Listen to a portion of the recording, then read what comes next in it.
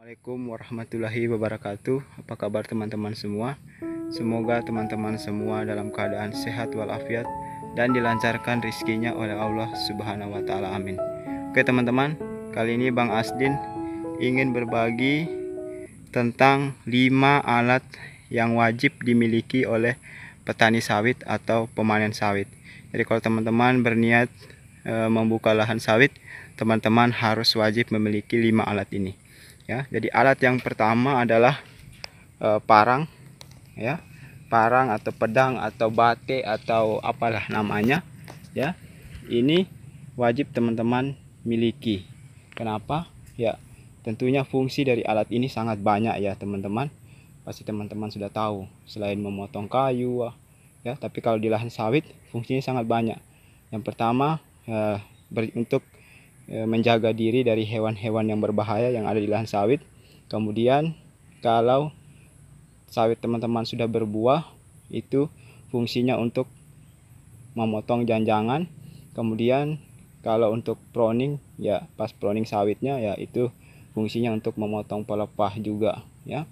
Jadi kalau untuk memotong buah, soalnya kalau buah sawit yang sudah diegrek ya teman-teman, itu tidak langsung begitu diegrek buahnya langsung dikirim ke pabrik, ya, harus dipoles dulu, maksudnya harus dipotong janjangannya dulu. Jadi perlu menggunakan alat ini, ya. Coba kita lihat cara memotong janjangannya ya teman-teman. Ini adalah parang yang biasa sering Bang Asdin pakai untuk memotong janjangan sawit. Jadi kalau sawit yang diegrek itu ya teman-teman, tentunya janjangannya ini agak panjang, ya, bisa dilihat ini agak panjang. Nah, itu harus dipotong, ya. Kenapa? Karena kalau tidak dipotong itu tidak akan diterima ke pabrik. Jadi kalau yang sudah dipotong seperti ini posisinya, ya, jadi sangat rapat dengan buah atau biji dari sawit itu sendiri, ya. Nah, ini baru bisa dikirim ke pabrik, ini baru bisa diterima di pabrik. Tapi kalau kayak seperti ini, masih panjang seperti ini, itu akan ditolak di pabrik, ya. Ini biasanya buah sawit yang diegrek. Kalau yang didodos biasanya sudah agak padat dengan pantah dari sawit itu sendiri, ya. Jadi fungsi daripada parang yaitu untuk memotong janjangan tersebut. Bisa teman-teman lihat ya. Ya. Jadi alat parang ini sangat juga dibutuhkan ya apabila kita memiliki lahan sawit, ya teman-teman. Fungsinya kalau sudah panen seperti ini ya untuk memotong janjangan sawit. Selain itu juga ya pakai untuk menjaga diri, ya. Kemudian alat yang kedua ya yaitu adalah arko atau angkong, ya. Jadi ini sering teman-teman ada yang bilang namanya angkong, ada yang bilang namanya arko. Jadi terserah apa namanya ya. Yang penting ini adalah alat yang wajib teman-teman miliki apabila teman-teman mempunyai lahan sawit atau menjadi buruh panen sawit. Jadi fungsi daripada angkong ini untuk melangsir buah sawit yang dari dalam sawit seperti ini ke TPH. TPH itu tempat pengumpulan buah, dimana di tempat pengumpulan buah itu nanti mobil trek atau mobil kijang yang akan mengambil buah tersebut, karena tidak mungkin mobilnya keliling dalam sawit seperti ini, ya. Nah, jadi ada tempat-tempat khusus penyimpanan buah, ya, pengumpulan buah agar mobil mengambil buah sawit di tempat tersebut, ya. Ya, jadi ini fungsinya angkong, yaitu mengumpul buah yang atau mengeluarkan buah yang ada di lahan sawit teman-teman ke jalur atau ke tempat pengumpulan buah, ya. Nah, jadi angkong ini atau arko ini bisa diisikan buah sawit sampai 5 janjang atau lebih. Jadi kalau teman-teman seperti pemula kayak Bang Asdin dulu ya, pertama memakai angkong ini, itu paling banyak 5 janjang, ya. Nah, untuk teknik menyusunnya ada di videonya Bang Asdin yang lain, silakan teman-teman lihat, scroll ke bawah, ada teknik menyusun buah di angkong atau arko, ya. Jadi ini alat yang kedua yang wajib teman-teman miliki. Kemudian Alat yang ketiga yang wajib teman-teman miliki adalah tombak, ya, seperti ini, ya, tombak atau biasa disebut juga dengan loading. Jadi tombak ini atau loading ini, ya, bentuknya di atas berbentuk huruf T dan di bawah berbentuk lancip atau tajam. Jangan terlalu tajam juga ya teman-teman. Nah, tombak ini atau loading ini dipakai untuk mengangkat buah sawit, baik mengangkat untuk dipikul, dinaikkan ke mobil, maupun diangkat disimpan di angkong atau di arko seperti ini. Ini fungsinya untuk menaikkan buah, agar kita mudah menaikkan buah, karena tidak mungkin buah sawit itu kita pegang, ya, karena buah sawit itu berduri. Jadi harus memakai tombak seperti ini. Dan ini terbuat dari pipa stainless kayaknya teman-teman ya, yang ukurannya sangat tebal. Bisa dilihat, kurang tahu juga ini tebal berapa in, ya, pipa besi ya, tapi yang jelas ukurannya sangat tebal. Jadi ini adalah alat yang ketiga yang wajib teman-teman miliki, dan fungsinya sangat banyak ya teman-teman. Kalau teman-teman ingin lihat apa fungsi dari tombak ini, yang pertama, coba teman-teman lihat videonya Bang Asdin yang lain, cara menyusun buah di arko, itu pakai tombak juga. Kemudian muat sawit di trek 3 ton muat sendiri, itu juga pakai tombak. Kemudian angkat buah besar pakai skill dewa, itu juga pakai tombak. Jadi banyak sekali fungsi daripada tombak ini ya. Cara kerja tombak ya, atau loading ya teman-teman. Nah, jadi dipakai ya seperti itu ya. Jadi tombak ini dipakai untuk mengangkat buah ya, dan sangat membantu sekali apabila buahnya, untuk mengangkat buah yang agak besar-besar ya, tombaknya ya, ya, sangat cepat. Coba teman-teman bayangkan kalau pakai tangan itu mengangkat duri itu ya, buah yang berduri, aduh, sangat menusuk di jantung ya. Ya, sangat membantu sekali. Oh, banyak sekali buahnya bro, 4 janjang bro ya.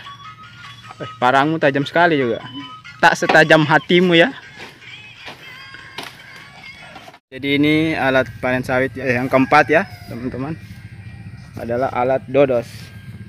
Jadi alat dodos ini perlu teman-teman persiapkan pada saat teman-teman memulai menanam sawit ya. Kenapa? Karena alat dodos ini dipakai pada saat sawit teman-teman diproning pertama kali, atau teman-teman ingin membuang tandan bunganya supaya tidak jadi buah ya.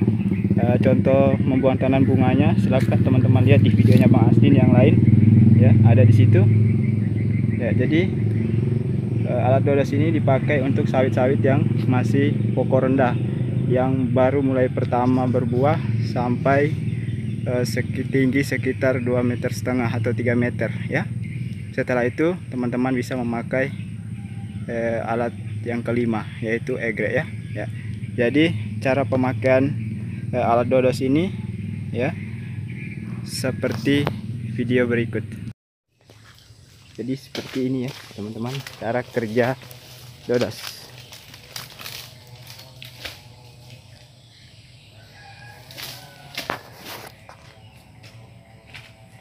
Silau. No, di tengah-tengah itu. Sanya kena memang terkeruik gitu.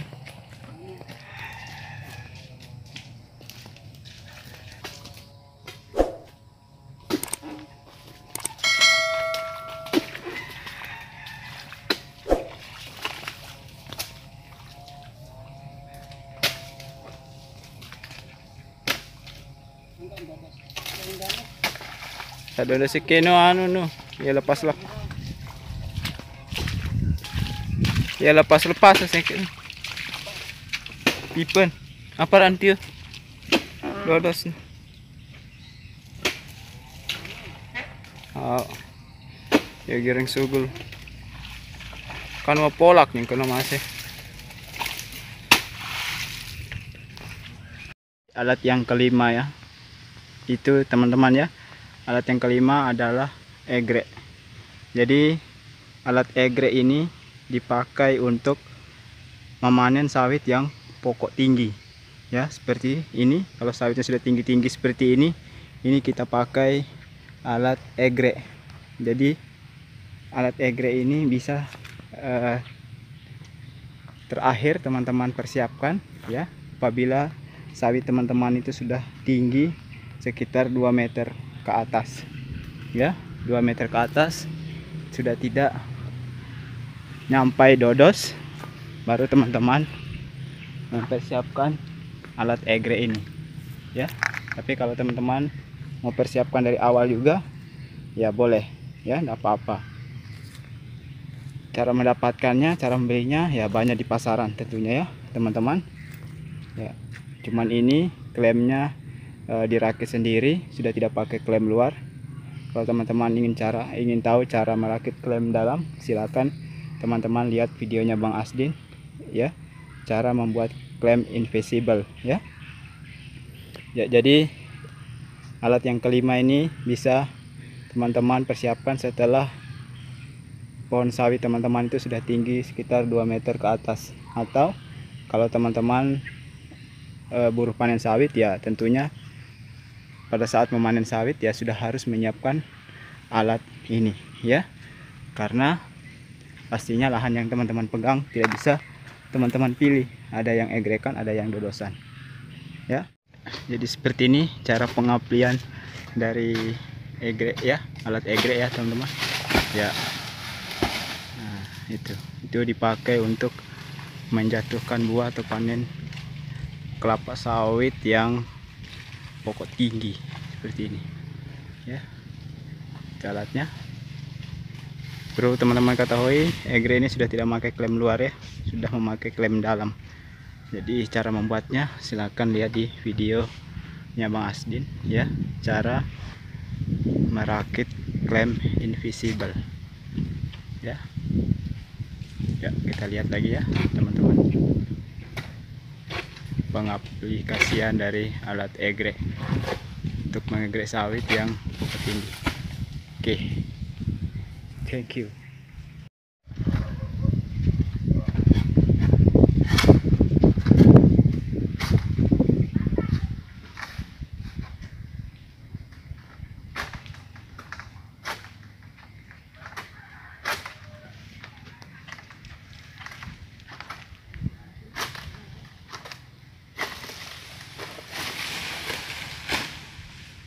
Proning katanya.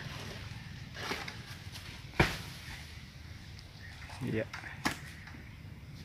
Oke teman-teman, itulah 5 alat yang wajib teman-teman miliki apabila teman-teman mau membuka lahan sawit, atau mau menjadi petani sawit, atau bahkan menjadi buruh pemanen sawit. Mudah-mudahan video ini bisa bermanfaat ya, dan semoga teman-teman bisa mengambil hikmah atau bisa sukses menjadi petani sawit maupun jadi pemanen sawit.